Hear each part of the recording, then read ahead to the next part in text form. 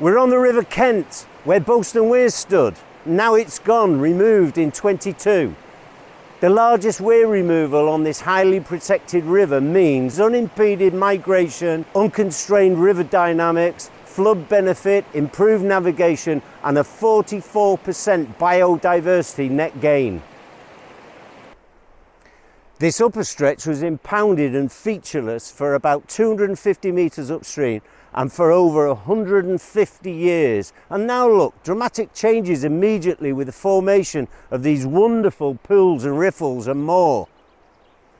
This weir was so visible to this riverside community that in addition to the benefits described, open engagement with the community was essential.